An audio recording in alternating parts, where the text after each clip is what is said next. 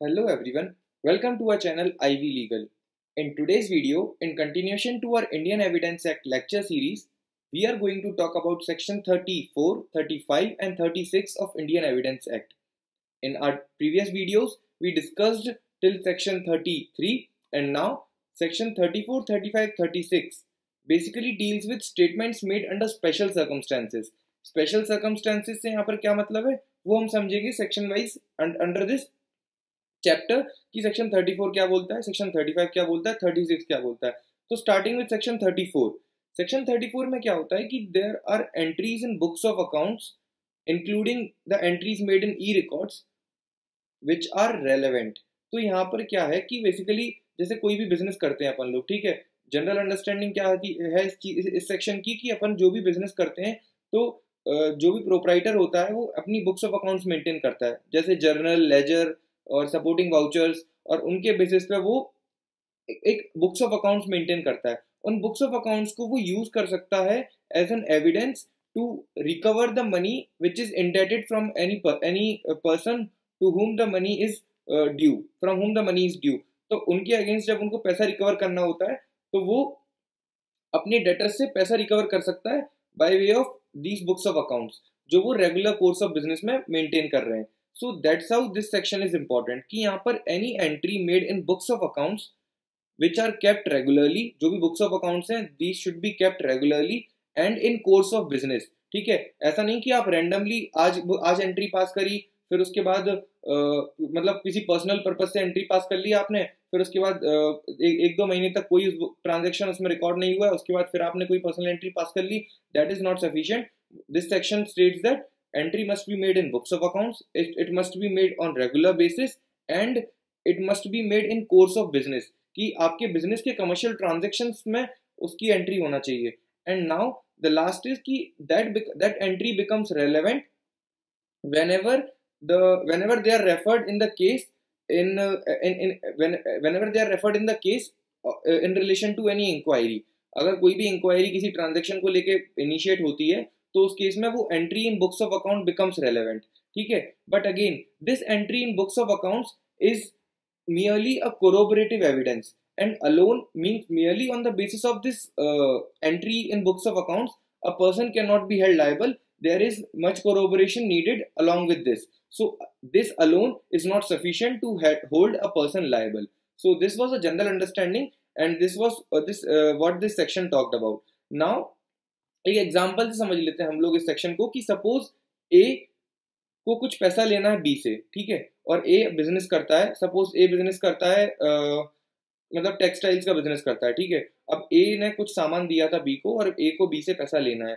Now if B fails to make the payment with in the prescribe time period, तो ए जब B के against suit file करेगा for recovery of his money, तो यहाँ पर ए can use the entry in books of accounts maintained by him in regular on regular basis in the course of business, stating that the money is due from B for said transaction, XYZ transaction, जो भी उसने textiles खरीदे हैं A से, तो वो that entry in books of accounts which is maintained by A can be used as an evidence to recover the money from B.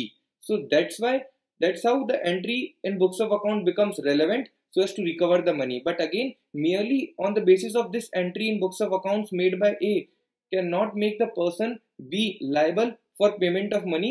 There is much corroborative evidence required to hold B liable for payment of the debts due to A. So that was the importance given in this section कि entry in books of accounts are relevant and are relevant for the purpose of making a person liable. But again, these are not alone sufficient. There is much other corroborative evidence is required to hold the person liable. अब यहाँ पर books of accounts जो term use हुई है कि entries made in books of accounts, books of accounts include several other things. So and it includes certain things and it excludes certain things. तो include क्या करता है? It includes journal, ledgers, supporting vouchers. It also includes the original records and books used in recording business transaction. जो भी आप original records and books use करते हैं for recording the transactions, those are also included under the books of accounts. But remember, the diary is not admissible as books of accounts, which is made to record the transactions on regular course of business. merely using a diary to record the business transaction is not admissible as a books of account. What is admissible is journal, ledger, supporting vouchers or any other original records. Those are considered as books of accounts. Books of accounts यहाँ पर समझना इसलिए जरूरी है because then only when it falls under the correct category of books of accounts, then only the entry made in that books of account becomes relevant. ठीक है, तभी उसको हम यूज कर सकते हैं. Now there was a case in this section 34 which was Dharmchand Joshi versus Satyanarayan Bajaj. Dharamchand Joshi versus Satyanarayan Bajaj. Now, in this case, it was held that unbound sheets of paper are not books of accounts and hence cannot be relied upon by the court to hold the person liable. कुछ sheets हैं जो bound नहीं है और वो खुली हुई हैं basically.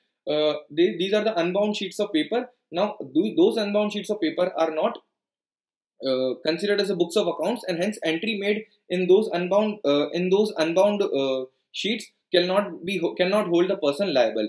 The second is books of accounts being only corroborative evidence must be supported by other evidence. So यहाँ पर though this section states that the statement made in that the statement or the entry made in books of accounts which are made on regular basis in course of business are relevant, but these are only corroborative evidence. To hold a person liable, other supportive evidences are required. Alright, so this was merely a corroborative evidence. Now coming on to section 35.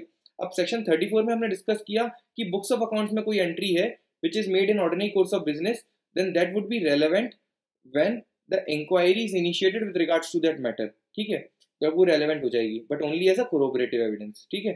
Now section 35 बोलता है relevancy of entry in public record और e-record made in performance of duty. तो basically ये बोलता है कि कोई भी entry आप या तो which is made in public or any official record or official book or official register or any other e-record, and this entry is made by a public servant in discharging his official duties or by any other person in performing such duties as enjoined by law, then in that case that entry becomes relevant. आप कोई भी entry या तो किसी public या official record में दे रहे हैं या फिर किसी पब्लिक या ऑफिशियल रजिस्टर में या फिर किसी ई रिकॉर्ड में या फिर किसी ऑफिशियल बुक में अगर आप कोई एंट्री पास करते हैं and that entry is passed as a public servant while discharging official duty, ठीक है, या फिर एज अ पर्सन या फिर as any other person who is enjoined by law to perform specific duty, then in that case that entry becomes relevant. Suppose कि जैसे traffic police है, ठीक है, ट्रैफिक पुलिस में जो भी कांस्टेबल जो भी पुलिस ऑफिसर्स वहाँ पे जो खड़े होते हैं सिग्नल्स पर, सपोज उनको ड्यूटी दी है कि कोई चेक पोस्ट लगाया गया और उनको ड्यूटी दी है कि वो उनको एक एंट्री रिकॉर्ड करनी है कि कौन कौन व्हीकल्स उस रूट से पास हो रही हैं, ठीक है, वो नंबर्स गाड़ी के नंबर वो रिकॉर्ड कर रहे हैं. Now these entries made by those traffic police officers who are standing at the signal, that entry is made while discharging he is a public servant and the entry is made while discharging his official duty. So this entry is relevant to show that the following cars have been passed from this route.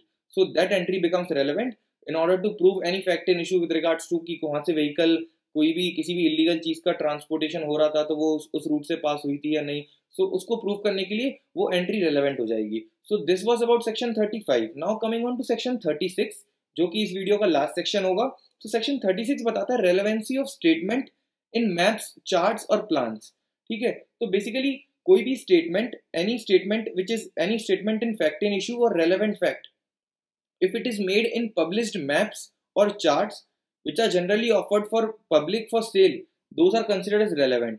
Suppose कोई भी statement आप एक कोई सी जो मतलब कोई map है या कोई ऑफिशियल चार्ट है जो बाजार में बिकता है, जो मार्केट में सेल होता है एंड जिसकी जो बाजार में बिकता है और उसकी वैलिडिटी कभी क्वेश्चन नहीं हुई है, तो कोई भी statement made in any official charts और any maps which are published, then in that case that statement becomes relevant. Also, if any statement with regards to any fact and issue or relevant fact, if it is made in any map, chart or plan made and it is made under the authority of central government or any state government as to the matters usually represented or stated in such documents, ठीक है, तो these are also relevant facts. तो कौन से fact relevant होते हैं? पहले वो जो मैप्स और चार्ट्स के अंदर जो स्टेटमेंट्स दिए गए हैं थ्रू सम सर्टेन मैप्स और charts and through certain maps or charts and are generally offered for sale. Those are considered as relevant, and also all those maps, all those statements which are made through any maps, charts or plans under the authority of central government or state government, then those are also considered as relevant facts. So this was all about the section 36 की वो सारे facts जो किसी map और chart के through बताए जा रहे हैं, उसके through कोई statements दिया जा रहा है, then those are considered as relevant facts. This was a general understanding for section 36. This way we complete section 34, 35 and 36 in this video. In our next video, we are going to talk about section 37, 38 and 39. So till the time, bye bye and take care. And if you guys like the video, then don't forget to subscribe our channel and hit the bell icon for regular updates. Thank you.